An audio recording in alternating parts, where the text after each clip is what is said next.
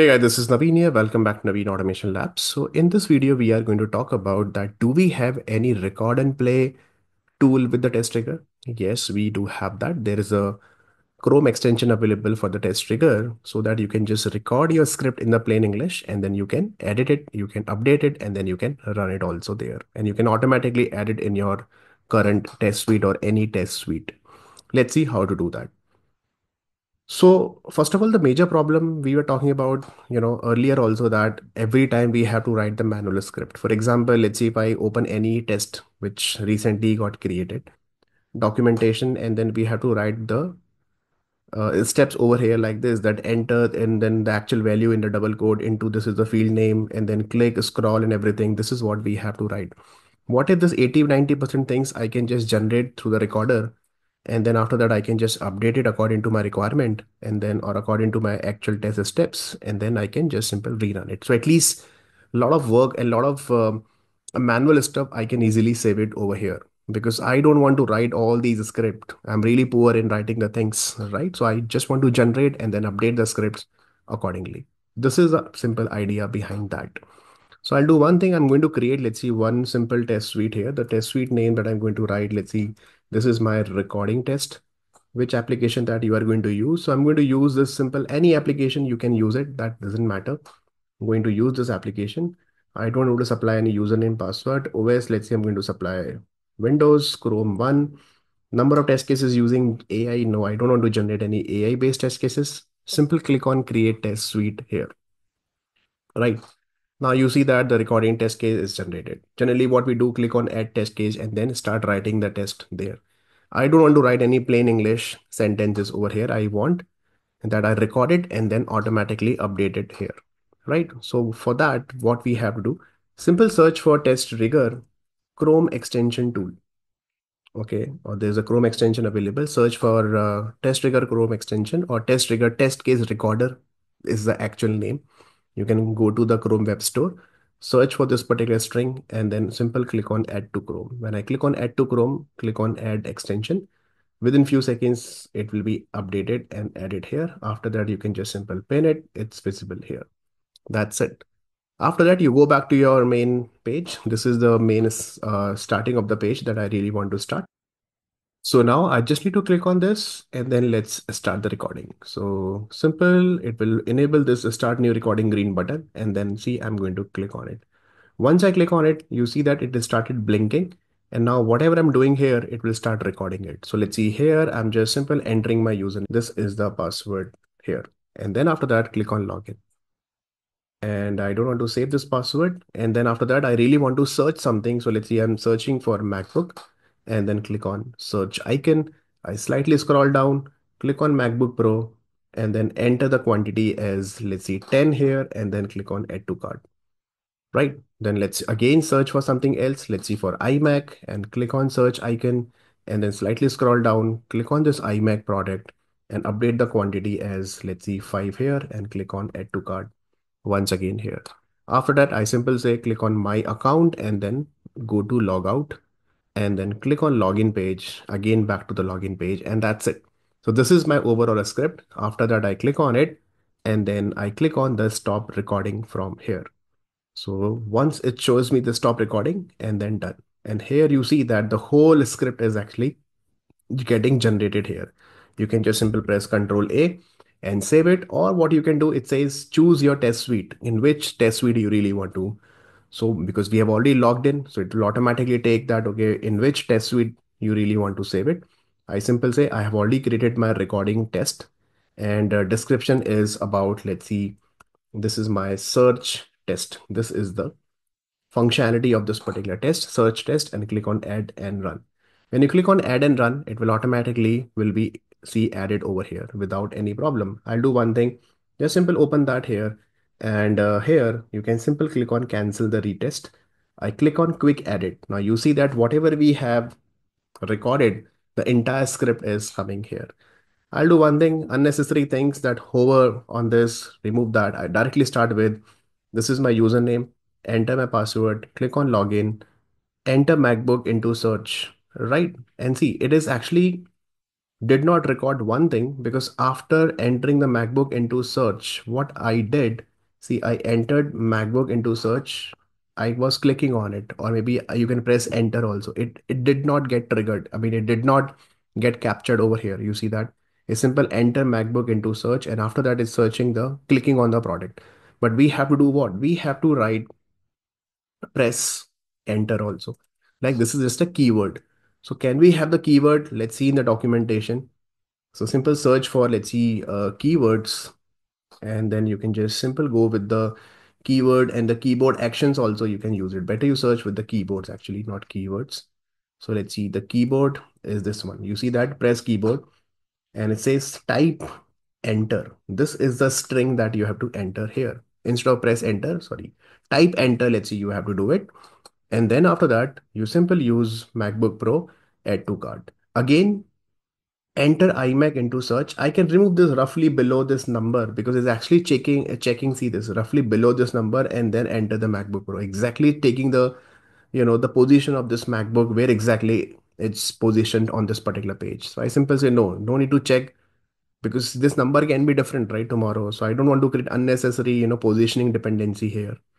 Again, I come back here and I'll say enter this and then do what? And then do this type enter and then click on MacBook, I mean iMac, enter 5 into the quantity, add to cart, roughly above this one. No, I don't want that. And then after that, click on my account on the right of this number. No, click and log out and click on login once again. And that's it.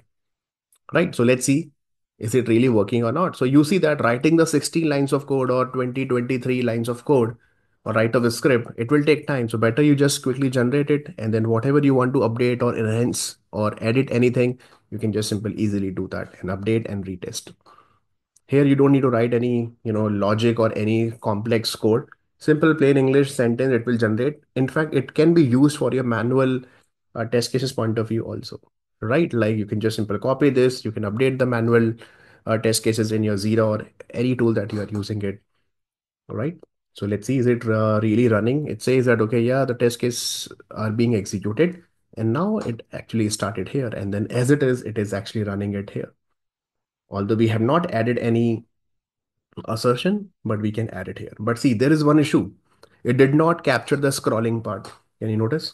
See, it's showing that, okay, fine. It's searching for MacBook and the MacBook related products are coming. So I really wanted to click on this MacBook Pro. See, it's not visible. So I'm sure it will be failed, right? What I'm talking about that after searching for the MacBook over here, and this is not visible. When I record it, it was able to click on it, but it's running over here. See, it says I cannot find the element descriptor MacBook Pro. Why? Because it's not visible to me. If it is not visible, how can I click? So we have to do what? We have to page scroll down.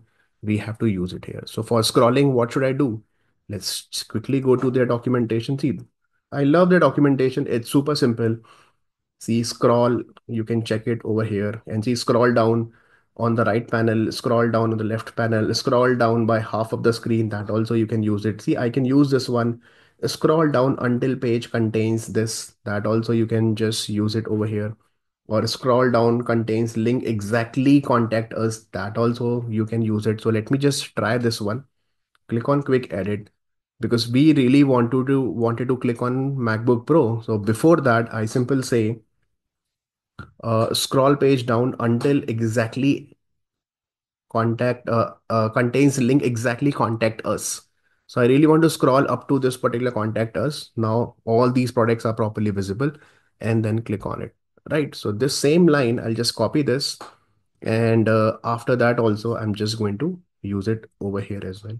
Now let's simple update and the retest once again. Right. So these are what I'm saying.